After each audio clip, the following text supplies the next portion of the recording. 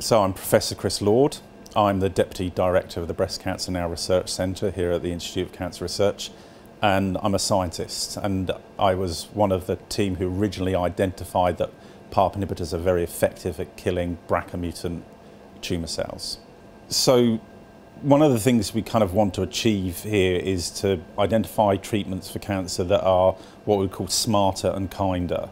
They're still very effective at killing cancer cells, but they do so without having the side effects that many people get when they receive things like chemotherapy.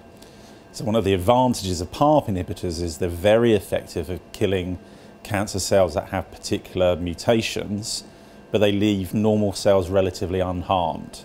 And for a patient receiving a PARP inhibitor, that means the drug has a very clear effect on their cancer, but it doesn't come with many of the side effects that you normally see with chemotherapy.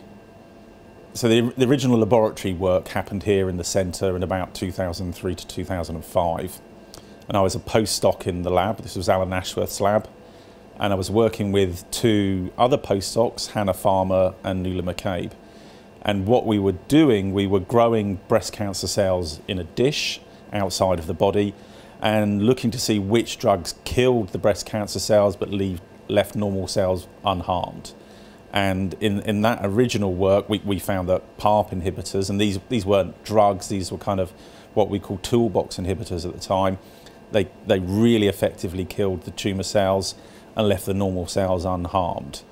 And from then onwards, obviously we had to kind of investigate this in a lot more detail, but this eventually led to clinical trials using PARP inhibitors, and then right up to the present day when we now have a clinical trial in breast cancer patients where one of the PARP inhibitors is shown to be quite effective.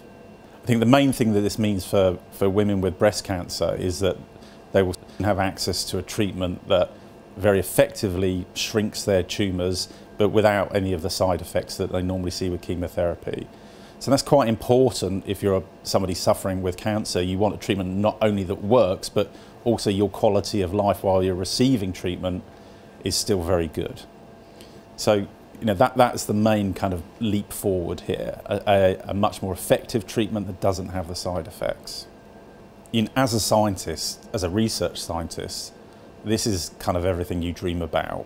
You do some experiments in the lab, and eventually this actually changes the way people who have cancer are treated. So, and the other thing is, when you speak to people who have breast cancer or some of the other cancers that are treated with PARP inhibitors, you actually realise that things that you did have the potential to change people's lives, and that's incredibly rewarding on an emotional level, and professionally it's everything I ever wanted to do, and it's a reason why we are scientists. So it's been a massive privilege to be involved.